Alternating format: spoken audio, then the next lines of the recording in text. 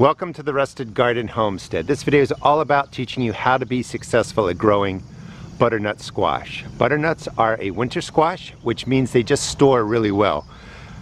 Butternut squash will store easily 3 months in your house. So we are on the opposite side to where I planted 4 plants. The plants are a total of about 90 days old. They were started as transplants for 2 or 3 weeks. And I think these plants probably been growing here about 9 weeks in the ground. So it's the middle of August, and these were started, let's say, about the beginning of June. They're doing extremely well. The vines are going to get easily 12 feet long to 18 feet long, so you're going to need space for them. These are the newer vines that have crept out from where I planted the plants, and they're doing pretty well. A little bit of powdery mildew in places. I've gotten behind on my spraying, but I will get back into my routine, and I use neem oil, I use baking soda spray. I will help manage these. First thing I want to show you is the production. So the newer plants, your butternut squash, as they're growing, are going to look something like that. To harvest butternut, you want it to be about this size, and it's going to get this color. Now, if it turns this color while it's smaller, looks like it stopped growing, it's ready to be picked. But generally speaking, they're going to be about this size, a nice tan color. So we have 1 in my hand, 2, 3, back there is 4, up there, a little tiny one, 5, 6. We're going to do a count too, 7, 8 as we're walking around. Way back there, 9, you can see that it's still flowering. The vine continues all the way down here into the ground, 10. So you are going to need a lot of space. We'll go over trellising when we go inside the garden to where I planted the original 4 vines. The one thing I want to show you, I've talked about this before, is that these vines will send out anchor roots, and you can see right in there. It's important to trellis your butternuts up the trellis, back down again, let some vines crawl across the ground and establish these secondary root systems, because vine borers do tend to come and take out your squash, your zucchini. Winter squash, like the butternut, are a little bit more resistant to the vine borer, but if that vine borer gets into the original planting area where you put your seed or your transplant and damages the stem right at that root system, you could have these backup roots that will keep your butternut going. So it takes about 90 days for these to really start producing. Coming in onto the inside of the garden, this is where I put in 4 plants. You can see that some of the vines are trellising this way. They're even moving and working their way out to the side of the garden. There was another one, say let's call this one down here 12, one behind that leaf, 13, 14, 15, 16, 17, one over here, 18, one up there, 19, one down there, 20, one down on the ground there, 21. So about 20 butternut squash here. They're going to store again for up to 3 months, if not longer. So nice and green, a little bit of powdery mildew coming in. This is where I planted the transplants. There are 2 vines, 2 transplants right there, and then 2 more over there. Trellising is set up with 2 T-posts, one there, one there. This is concrete mesh. It's about 6 feet tall. You could use fencing, maybe 4 feet wide, but you want to give them a nice place to trellis. Now, when the vines went up, they also sent out side shoots. I let some of them crawl across the ground to put out those anchor roots. You can see in here there's some die-off.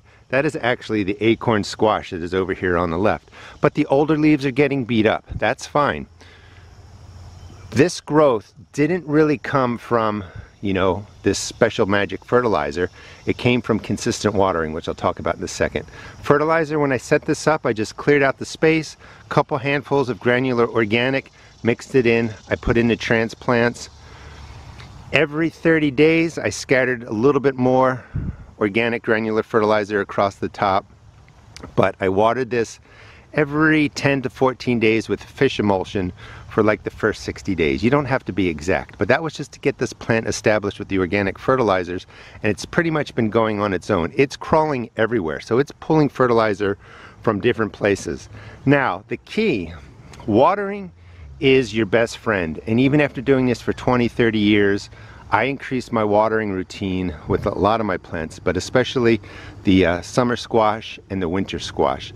The top 4 to 6 inches of your soil are loaded with surface roots. It's good to do it deep watering, get down to those deep roots. But by watering 3 times a week, maybe 4 times a week, soaking that top 4 to 6 inches, this plant just went crazy, and that's the whole key.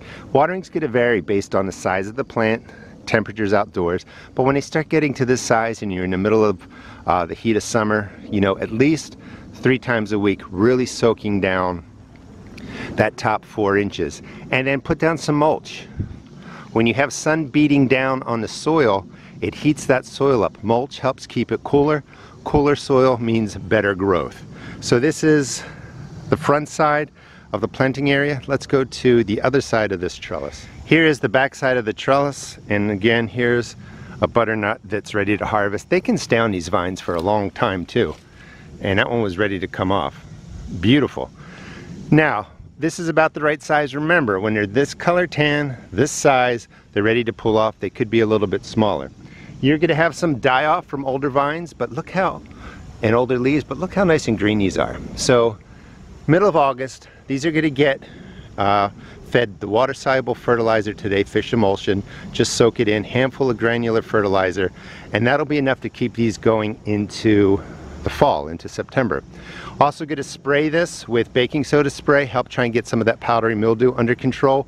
We've had high humidity, thunderstorms every day for a week. I mean, these plants are just getting beat up, but they're doing really, really well. I'm going to be getting at least 20 to 25 butternut squash off of these plants, and I just wanted to just show you the growth. I mean, they've grown from this space onto my compost bins, down into my compost, and they're still going.